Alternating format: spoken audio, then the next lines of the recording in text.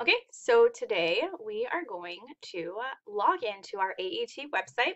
We created already the account information because we went into the ILAG website yesterday or earlier today and completed that. So we already did our ILAG login and profile creation. So we watched that video and we were able to follow those directions and completed that login. Now we are going to log into the AET and create our AET profile. All right, so remember that my username is the first letter of my first name, capitalized, and along with my last name, and that first letter again should be capitalized. And then my password is going to be the same exact thing. I also need to know my chapter number, and my chapter number is capital IL0051. If for some reason you can't log in, just shoot me an email at jlse@wilcoacc.org. So I'm going to go ahead and click on the AET login. Your chapter information will not automatically come up. This is what you're going to see, but it will bring you to the login page. So again, for chapter number, it's capital I, capital L, 0051.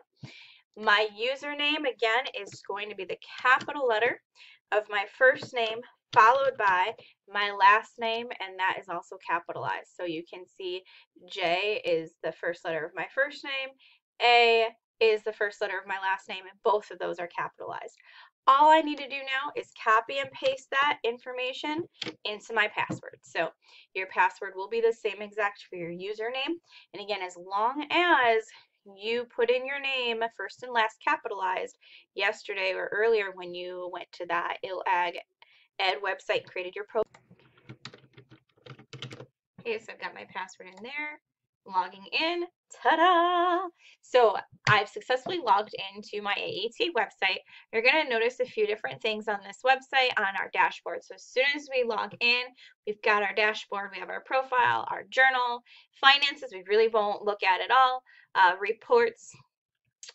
This is going to be something that we can look at when we make our journal entries and things of that nature, and then a journal, of course, we'll use. But right now I want us to go to our profile. So go ahead and click on your profile. You have a few different options here. Those of you that are going to be working with FFA, then we have some of these activities here.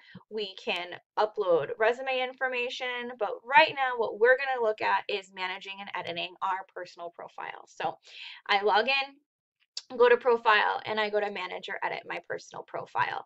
I want to make sure that everything is correct.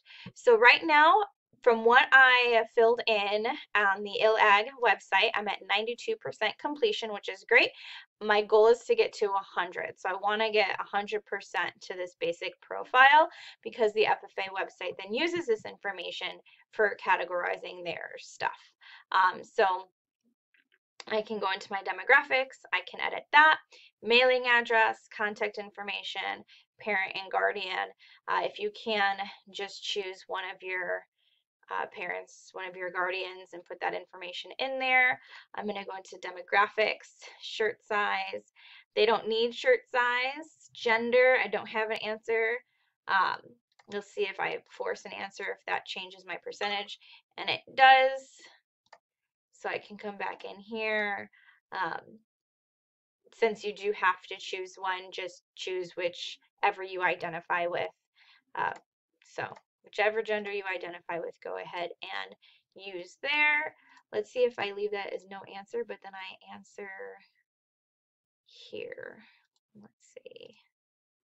Nope. All right, so it is linked to the gender. All right.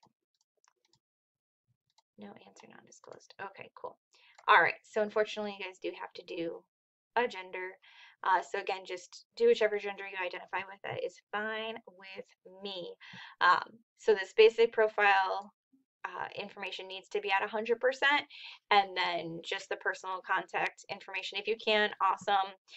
Just make sure you have at least that working email address in there, which you already do because you set up the account. All right, so then you are good there, and that is setting up your profile.